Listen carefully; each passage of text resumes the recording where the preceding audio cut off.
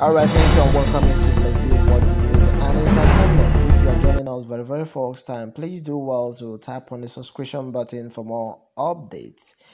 What happens in Anambra on Saturday, as all eyes are being in Anambra as we speculate for the election? It all depends. In the last 3 years, the Southeast has been in the state of war, partly as a result of political banditry by Abuja-based politicians determined to hijack power at all costs. Just as before voters in Anambra State decide the next governor, a party not on the ballot is getting serious attention. The indigenous people of Biafra, IPOB, the separatist group demanding an independent homeland, has declared there would be no election on Saturday, not only to press its separationist demand, but also to depend and demand the release of its leader, Nnamdi Kanu, currently in his 7th week in detention in Abuja for alleged treason, among other charges. IPOB is not a political party and Kanu, its leader, is not on the ballot, but the leaders of the 18 political parties, especially the 4 major ones, APGA, APC, PDP, and YPP, know that where they stand on Kanu may hinder or promote their chances. Meanwhile, as they struggled to extract their feet from their mouths during the televised debate on Monday, you could sense that Charles Soludo, APGA, and Andy Oba, APC, and Valentine Ozobo, PDP, desperately trying to appease IPOB members and their sympathizers. They know that how far they would go may depend on what they say about IPOB. If they couldn't win IPOB sympathizers over, they can't risk making them sad and mad. And to show how much it meant to have IPOB in this corner, for example, Ifeanyi Ubah, the Young Progressive Party (YPP) governorship candidate who couldn't spare IPOB to save his life, rushed to the court for a pass to visit Nnamdi Kanu in DSS custody in Abuja. In the last 3 years, the Southeast has been in a state of war, partly as a result of political banditry by Abuja-based politicians determined to hijack power at all costs. The scored 80 politics of this group has shown scored and raised tensions in the region. Even worse, government incompetent handling of the situation has stoked violence, silenced the legitimate demand of the Democrat groups, and pushed IPOB to a lunatic fringe. But with that effort on Saturday, and with that affect Saturday, it depends. The decision of IPOB sympathizers in the past is abducted school children who defied sit-at-home orders from exam centers is an indication of the extent it could go to enforce its sensitivity. For its part, the federal government has been on a war footing, deploying more politicians and more policemen and soldiers that could outnumber the ratio of registered to actual voters. Yet, despite the long shadows of fear and misery, there is not much that is new about the Anambra governorship election. Low voter turnout is not new.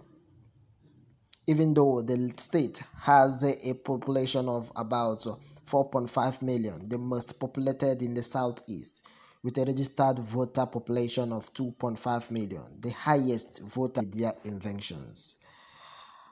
Anambra has historically had a very low voter outcome, but has nothing to do with IPOB, which is relatively new thing, he said. No Anambra governor has been elected by silently more than 1/10 of registered voters in the state. As for those who have been championing insecurity, you should know or also ask yourself why not one of the 8 political parties in this election has said anything about it without their campaign, not one. One who also added that security could have been a big issue if people needed to travel long distance to vote. From what I have seen in the last 1 week, he said, INEC has taken polling unit closer to short walking distance from people's home. That will make it easier for them to exercise their franchise. Yet, fears remain that this is not just a governorship election, but a referendum on whom really control the Southeast. IPOB, a cohort of Abuja politicians backed by federal might.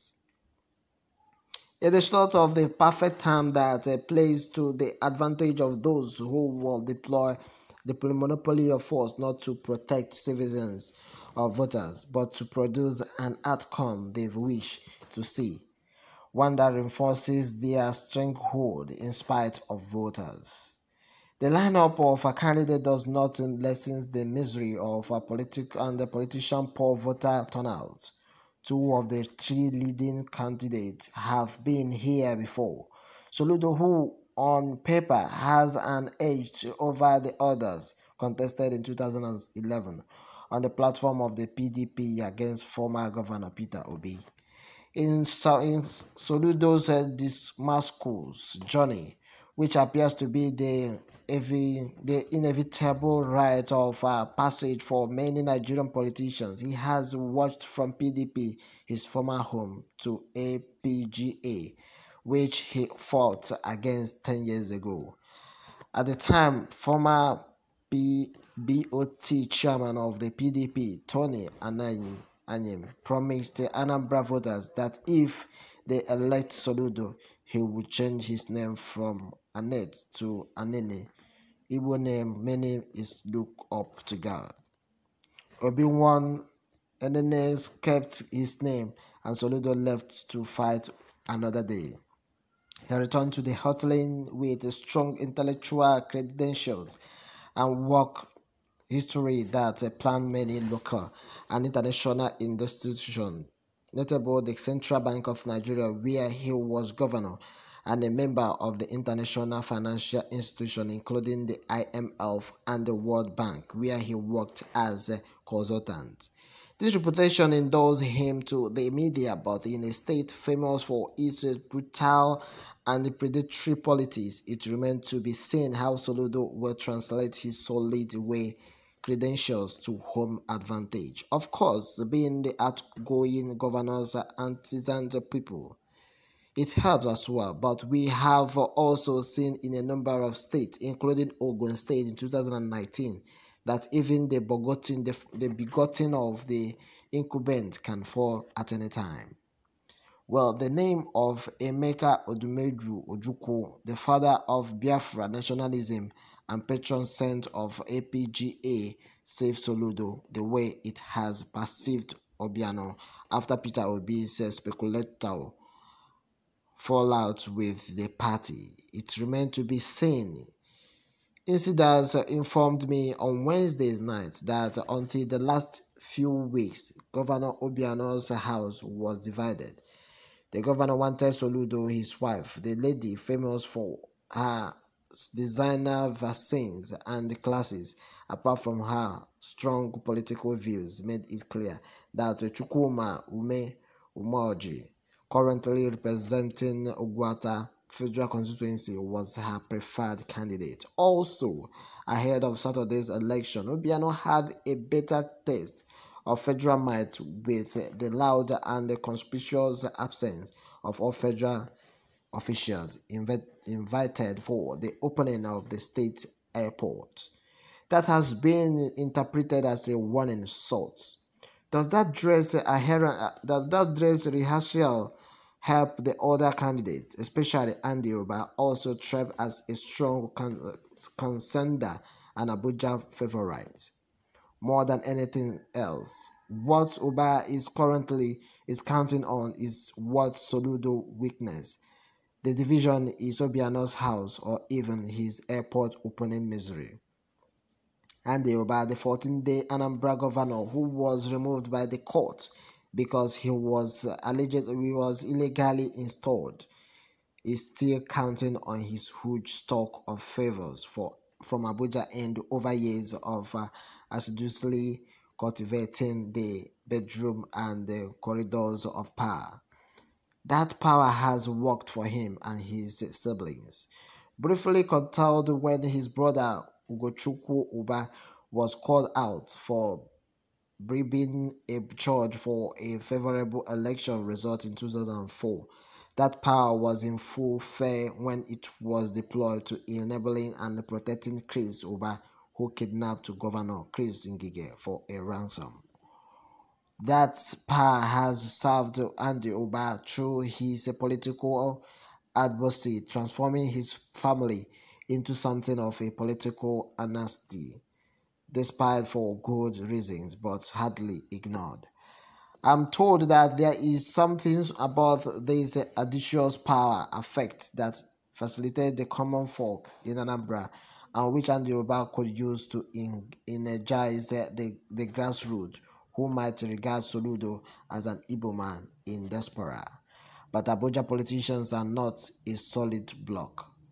Ngige Labour Minister and the highest ranking Anambra politician in President Muhammadu Buhari's APC government may not have a better opportunity than now to take his revenge on the Oba clan. And he can count on his position in the pecking order of APC to find resources to execute his revenge. Does that mean that the PDP candidate Valentine Ezigbo could reap from the record? It is impalpable. In the last 22 years, PDP ruled Anambra for 6 years and FPGA for 16.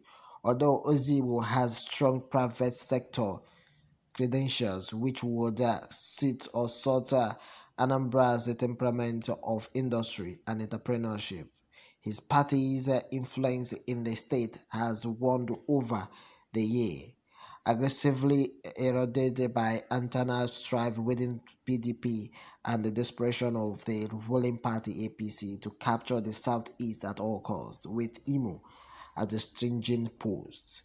If the main question at election time is whether people think life is better today than it was yesterday, the answer in Anambra will ordinarily be too obvious, but then it depends.